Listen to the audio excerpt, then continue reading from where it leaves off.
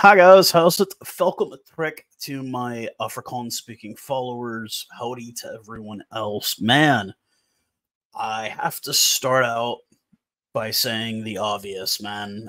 The attacks on my channel, my TikTok this week, and I've come to find out these were not isolated. A couple of other content creators also had massive attacks. Of course, the R word being thrown at every single one of us for questioning certain things about opposing teams. And I don't think racism has anything to do with it. It's just the simple question of why do you have so many foreign-born players on your team? And you guys coming to the defense of me, like, you guys don't know me from Tom, Dick, or Jane down the street. And I do appreciate the support that I get from you guys. It does mean a lot, man. Like, you will know of anything you'll notice. There are certain subjects that never come up on my page. I never talk about politics. I never talk about religion because, well, once upon a time, you didn't talk about those things to strangers. And I just don't find them to be very entertaining either. And you guys, you guys defended me. And I really, really appreciate every single bit of the support you guys have given me. And it does mean, it means heaps to me, man. I do appreciate every single bit of it. And I can't tell you guys thank you enough. Buy a donkey to all you guys in South Africa that speak Afrikaans, and thank you to everyone else, man. I really, really do appreciate the support you guys have given me. It's been, I've had to kind of spit my venom out a little bit. You guys have seen some of the videos where I've kind of just fought back and said, hey, no, you're not shutting me down on this. This is not how this ends. And I, have kept a very DIY ethic about this whole thing. There has been offers of sponsorship that I have turned down because I'm not doing this for money. I'm doing this because I love this game, and not just the Springboks, but the game as a whole. Now, will there become a time where I am monetizing? Of course there is. Everyone does. But, like, I just want you guys to know that, like, this is just a dude. Like, I'm just a guy. There's no corporation. There's none of this, man. I'm doing this in in a spare bedroom that I call my office in my house. And I really do appreciate all the support I get from you guys, because this is really, you guys go do this if you want. Like, this is how I got into it, man. I had some support from some other content creators, guys like Gareth Mason, rest in peace. I always bring him up. 2 Cents, Mark from 2 Cents Rugby, all those guys. I had support from those guys that said, hey, go do it. Give it a shot. And I've always kept a very DIY ethic about all of this. So with that being said, let's go ahead and get into the final pool game for our Springboks, but all the other teams as well. And I'll let you guys see my picks for what I think the scores will be. And you guys can kind of leave it in the comments as far as where you think I am, whether you think I'm absolutely stupid or talking cock or whatever. Sometimes, hey, I was dead on the first couple of games, and I won't tell you where my super brew is. Yeah, it's pretty bad. I'm not really the best at it, but it's fun anyways. But first game, we will have a Wednesday game once again this week. We will have 2 winless teams, not without trying. We will have Uruguay, who, put a bit of scare into France, and the consensus worst team in this entire competition, and that would be the Helvetius of Namibia. Now, I do have a bit of a dog in the fight when it comes to Namibia. He will be coming off the bench in relief this week. Adrian Boyson, yes, the guy that the All Blacks red card was against for the shoulder charge. Adrian Boyson actually does play for our local Major League Rugby franchise, the Dallas Jackals. I am actually the president. I'm sure you guys have seen it on there. I've mentioned I'm the president of the Jackal Den, which is the fan club of the Dallas Jackals. And Adrian is a super, super nice guy. Every time they take the field, they have a chance to make history. They've never won a World Cup game.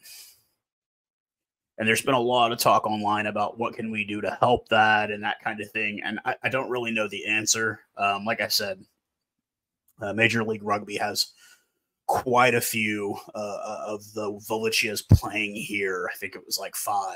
And I met Damian Stevens. He is the starting scrum half. It says he's 5'9". That dude's like 5'5", 5'6". I'm taller than him. I'm 5'7". He is not 5'9". Super nice guy, but yeah, it's obvious. Vion Conradi, who was a flanker for them as well. He was actually he was the forward of the year for Major League Rugby. But none of this success is translating over to the World Cup, obviously. But, every time they take the field, they have a chance to make history. But unfortunately, I have gone with Uruguay as a 30-point favorite over them. Yeah, it is what it is, guys.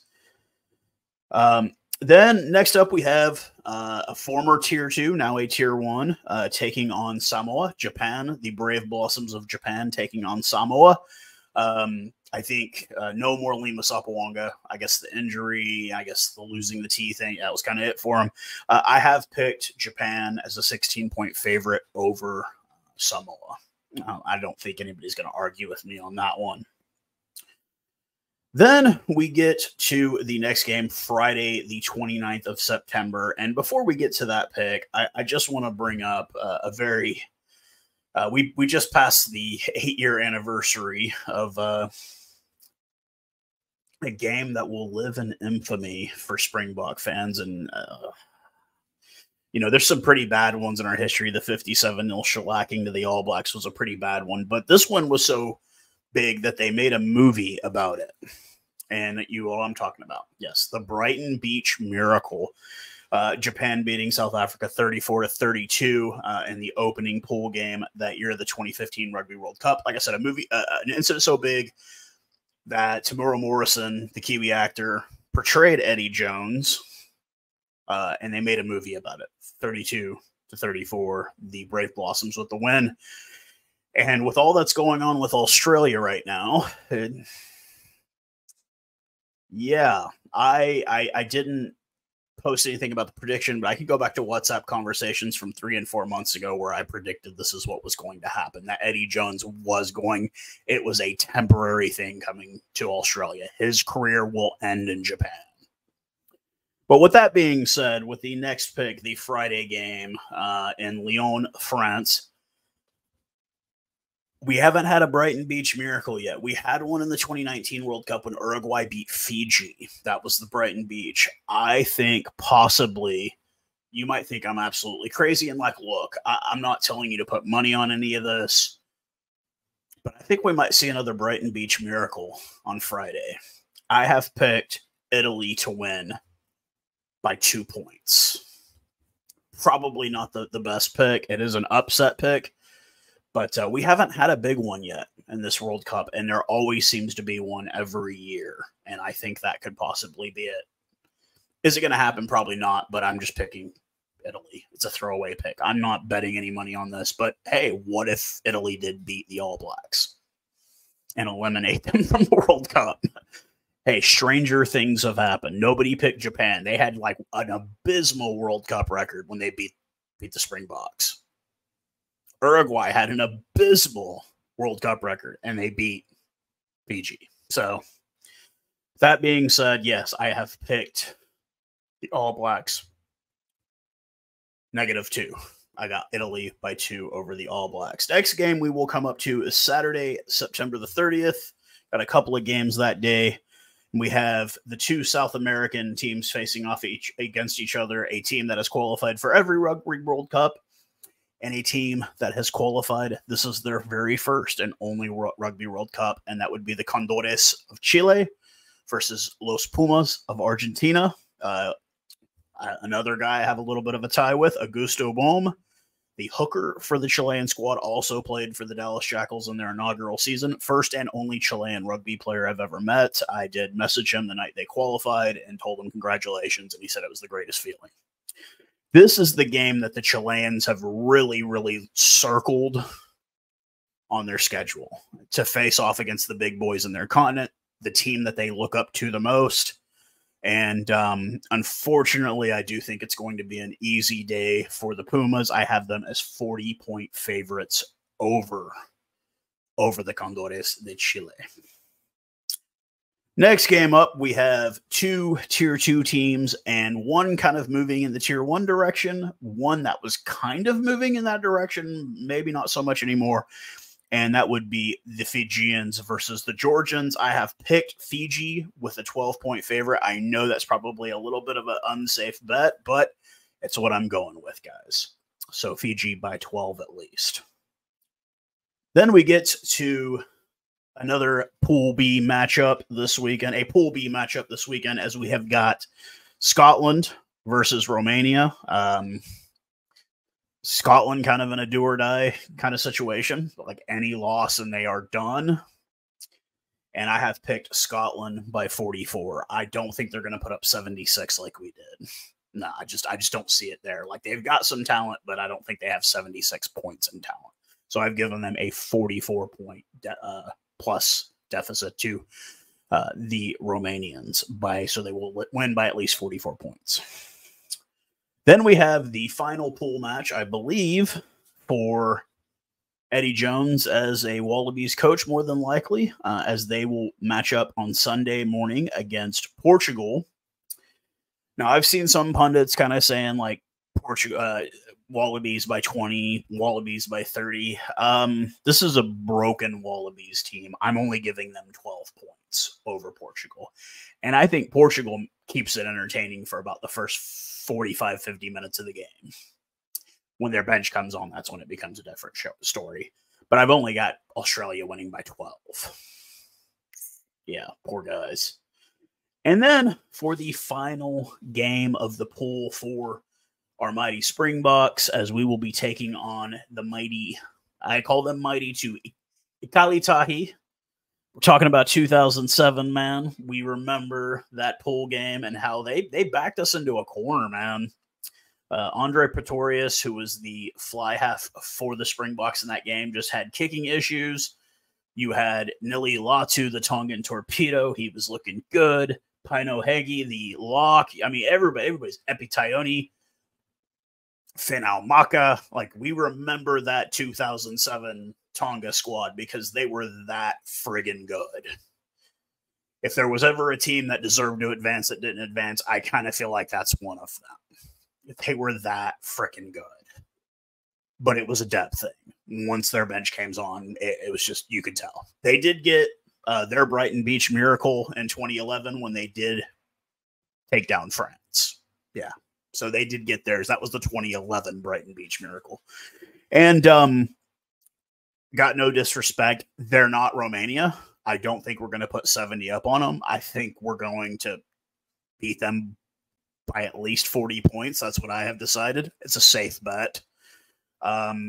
We do know that we are getting the services of one Mr. Andre Pollard again this weekend. We don't know whether he'll start. We don't know if he'll come off the bench.